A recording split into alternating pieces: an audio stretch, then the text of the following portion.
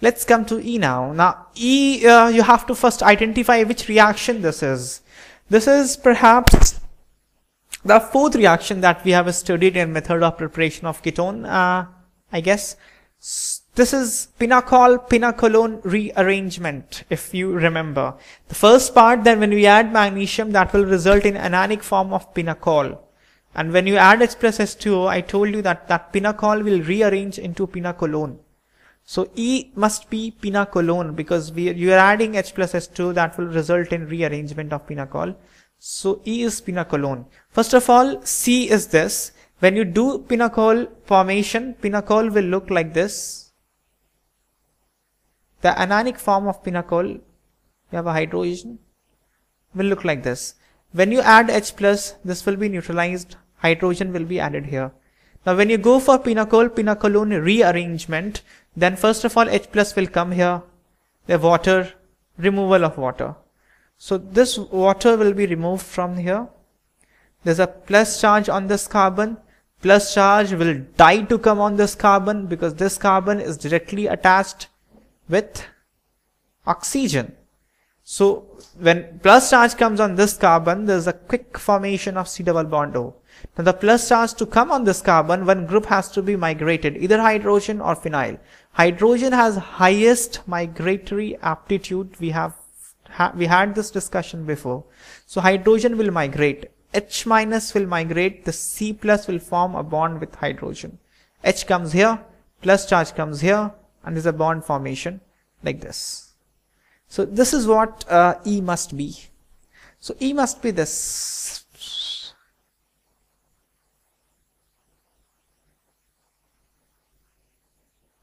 This is what E is. E is done. Now come to D. D is simple Federal-Kraft acylation. This is from hydrocarbon chapter, but we studied this reaction. This reaction was perhaps the first reaction that we studied for method of preparation of ketones. So we revised it before, right? So I'm playing even. I didn't give you anything outside this chapter. So if you studied all the reaction, you must be enjoying this conversion. From D to acetophenone, acetophenone is this part. COCH3 is going to go outside the ring to give you acetophenone, and acetophenone minus CH3CO gives you that phenyl ring. So D is nothing but a good looking smart benzene, a good looking smart aromatic stable benzene. This is what D is. D is done, E is done. Now F. What is F? On F, on A you are adding sodium. What is A? A is this. When you add sodium on this, what will happen? Sodium is an active metal. It loses electron. That electron has to go somewhere. Who gains electron? The part that has a positive end, that gains electron. Who has positive end here? This hydrogen is electronegative, is active hydrogen because it is attached to electronegative carbon. Now this carbon has electronegativity higher than nitrogen. We had this discussion before because this carbon is sp hybridized on it, and it has percentage S character of 50%. So because of high percentage S character, the electronegativity value increases. Carbon is least electronegative when we say that is in sp hybridization, sp3 hybridization state. Here the carbon is in sp hybridization state, electronegativity value is high. So it attracts electronic density from hydrogen and makes this hydrogen divide of its electron. So in that case, what happens when active hydrogen reacts with sodium metal or any other active metal? We have seen this before.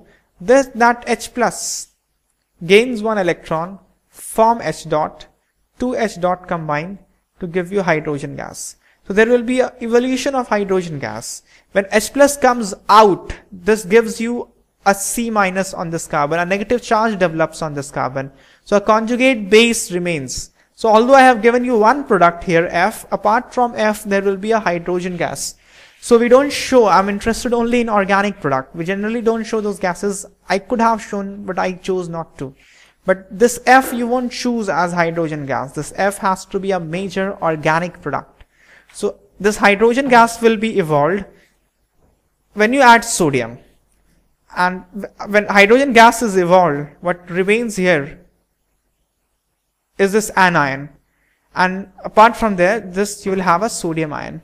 Now when we add methyl iodide, this methyl iodine is a very, very, very good leaving group. So there will be a simple substitution via SN2 mechanism. This acts as a nucleophile. It will have a backside attack on methyl, and from the front iodine will leave. So what F will turn out to be is this. Fine. Now from F we are having two kinds of reactions. In one you are having hydroboration, oxidation, and another is simple hydration. These are the last two reactions that we have studied up till now. In this case there will be a Markovnikov addition. In this case there will be an anti-Markovnikov addition, as we have seen. So they both will result in ketone. But with the difference that this will be a Markovnikov addition, that means the plus charge will be developed on an internal carbon. The plus charge here also develops on an internal carbon, but the difference being here the oxygen atom is attached to the carbon where the plus charge is developed. So the oxygen, or the C double bond O, is developed on internal carbon, or the carbon having more stability, having more electron stabilization effect. Here, if you remember what happens in hydroboration, the boron forms a bond with carbon, and later that bond is broken and oxygen forms a bond with carbon. So the carbon which is having lesser electron stabilization effect, that will have C double bond O. So if this is the reactant that you are beginning with, this carbon, if I name it as 1, 2, 3, the carbon number 3 is having more electron stabilization effect, because carbon number 3 is attached with phenyl, and phenyl, there could be resonance with that phenyl ring. So carbon number 3, when you have hydration through H plus S2O, Hg plus 2, then it will follow Markovnikov addition.